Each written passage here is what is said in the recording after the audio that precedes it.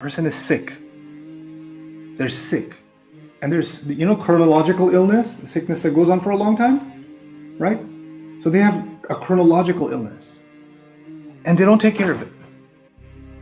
They cough, they're getting weaker, but they're not taking any medication.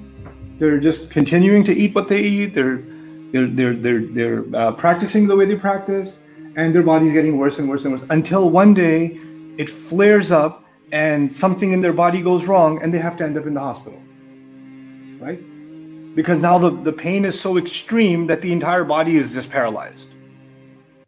And then they go to the hospital, they do some surgery or they patch it up or something they can do to minimize the pain, and the person goes back to the same sleep again, the same behavior again.